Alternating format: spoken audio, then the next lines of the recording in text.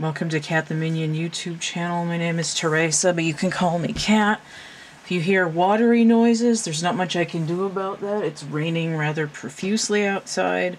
So this is going to be Gemini. So there we go. It's kind of okay. And this is just reading. It's a little, what is it? I'm recording this on the 18th, I think.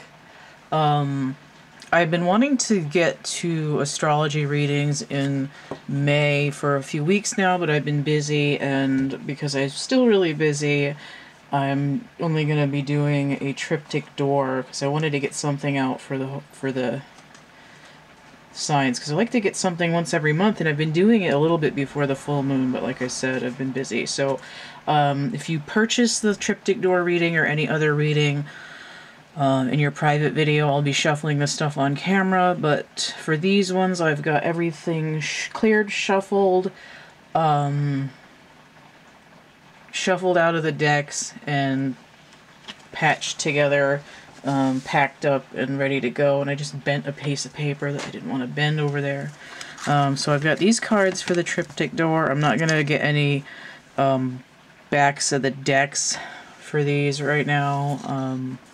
I'm just gonna go in and get the reading, and we'll get something, and then maybe I'll be able to do them earlier next month and have a go at a different reading that's a little bit more involved.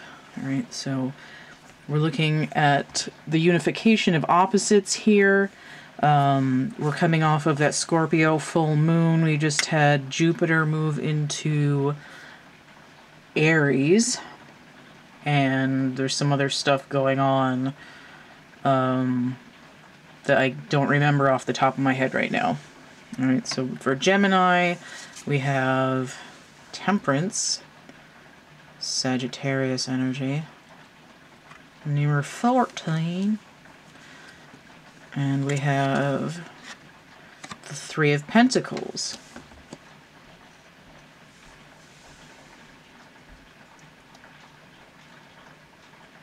Aries in Capricorn.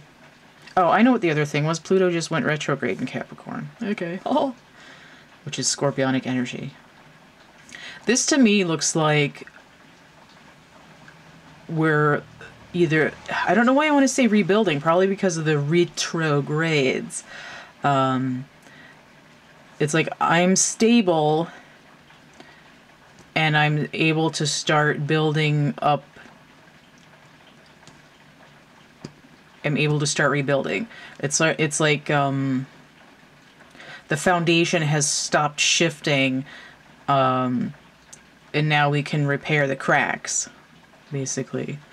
Let's see what the middle is here. The Six of Flames. Okay, this is the victory card. Something in Leo. Saturn in Leo. Traditionally, although I did reassign it Neptune, but I'm not going to worry about... Wait, no, that's the wrong one. Jupiter in Leo. The hell? Okay, so Sagittarian energy, and then Aries energy. So to me, this is talking about if I would do it. And there's also Jupiter, yeah, Leo energy there. So all of the fire signs are represented. I wish I hadn't screwed that up when I was talking. But anyway, this is normally the victory card. It's like, and I see these, like, it looks like a 3, and then there's like 3 fiery looking things here. It's like the other times that I've been building up to something, it failed. But this time, the playing field is more balanced, and I'm finally going to be able to start really carving into this. I want to say, for some reason, I want to say I'm carving into my destiny finally. Like, this is the core of my being, and I'm finally getting there. This is a 14, which breaks down to 5, which is a shift or a pivot. And then I have 3. So what I'm getting like 3, 5, 6. But I wanted to say that Temperance is 7. which would be half.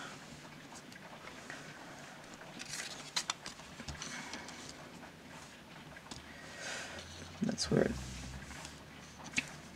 Like the number 7 is sticking out to me because half of 14 is 7. But it seems like a progression. Right? I double 3 and move to 6.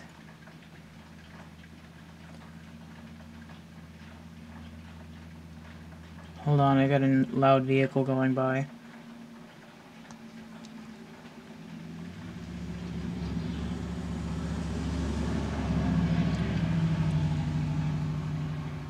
But it's like, and then if I double 6, I get to 12, but I'm even further than that because I've actually got 14 here. There's like a missing number 1 or a missing number 7 here. And I'm not that worried about that. I'm kind of seeing like 3 times 7 is 21. Meshed together is 3 times 2 is 6. Like this is a leveling up on a next level. It's like I'm finally accomplishing the thing. And again, it's like doing something that you've done before, but you're getting to the next level. Right? We've finished the basement. Now I can start working on the main floor. There's a stable foundation finally for what's going to finally be something that you're winning at. So I'm going to leave that there for Gemini, and we'll get back to it fairly soon. If you're looking for more information, you can check out the love reading that I did.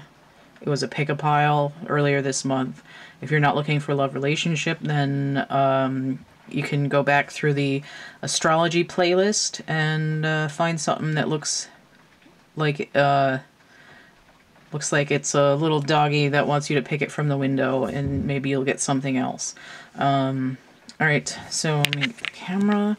So don't forget to like, share, subscribe, comment. And I've got, move this crap out of the way. Social media, I've got card of the day in picture format. I've got merch and prints and coloring books and stuff. If you found this helpful or useful or interesting in some way, please consider energy exchange, donation, and tip jar. And stay groovy, and we'll see you later. Bye.